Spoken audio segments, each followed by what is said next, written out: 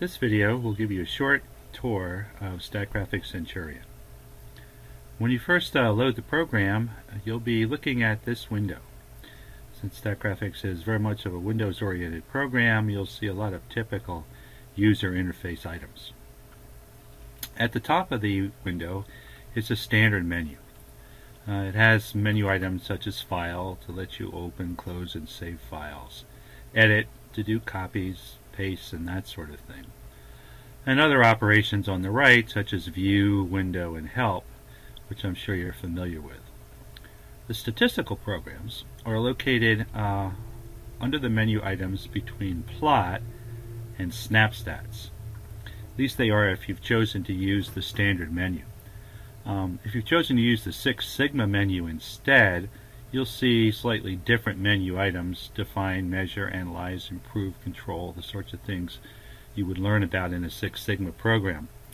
But for these videos, we're going to concentrate on using the standard menu.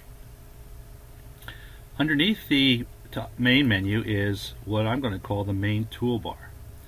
The main toolbar has shortcuts to commonly used operations such as opening and closing stat folios, opening and closing data files, cut, copy, paste, and undo, those sorts of things, print preview. There are also, I think it's 11 buttons that you can set to go directly to whichever procedures you use the most. I'll show you how to do that a little bit later in another video.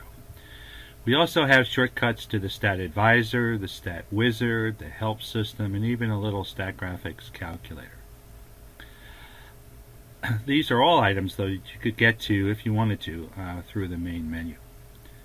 Underneath the main toolbar, you'll see an analysis toolbar. An analysis toolbar is only active once you've actually created a statistical analysis.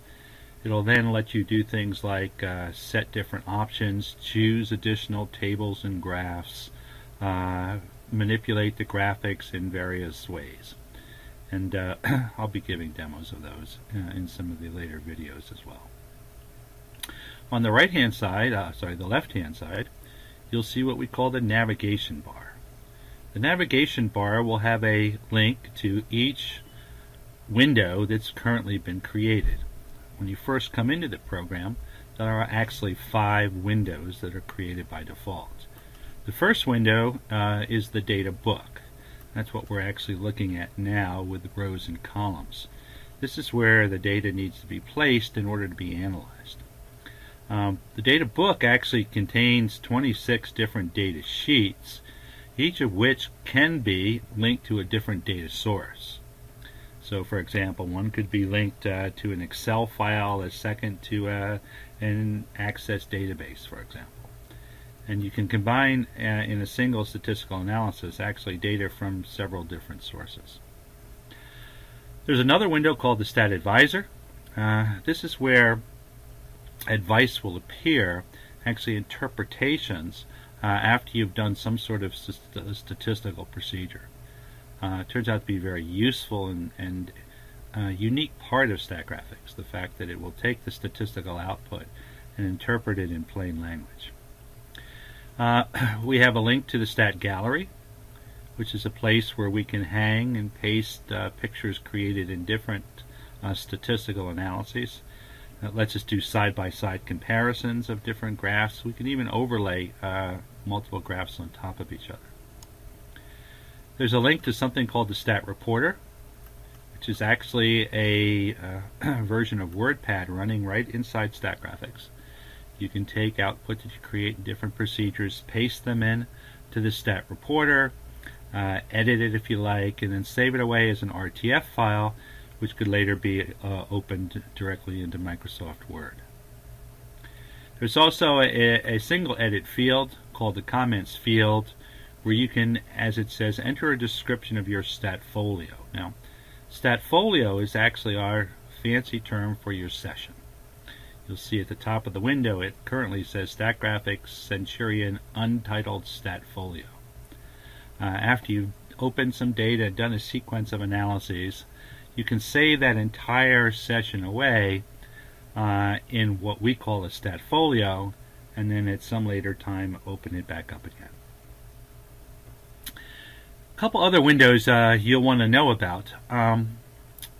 For example, over here on the Edit menu, if I pull this down, you'll see something, a setting called Preferences. Now, Preferences will bring up a big tab dialog box where you can set different options. For example, you can set the default confidence level that you'd like to see appear whenever you create something like a confidence interval. Currently it's set to 95%, but you can change to something else. You also set the number of significant digits. By default, Statgraphics will display everything with 6 significant digits, significant figures, and all the numerical output, which is usually enough to make sound decisions, although you can ask for more if you have large data sets and think more would be relevant. There are options here for using the Six Sigma menu.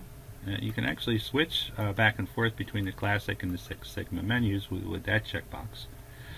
You can specify whether to use 2-digit or 4-digit years for your dates when they're displayed. You can also down here set up a temporary file directory. Now, by default, when Statgraphics creates files, it'll save them to wherever the working directory is. You can change that if you like using the Browse button. And if you have bought the bilingual or multilingual system, you can switch on the fly between English and some other language. I'm going to keep the videos in English, but for those of you who want, you can actually create a statistical analysis and on the fly switch and see everything change to another language. Anyway, that's a quick tour. I'll minimize these windows, shrink them down as taskbars along the bottom of the screen. And then in the next video, I'll tell you a little bit about entering data into Statgraphics.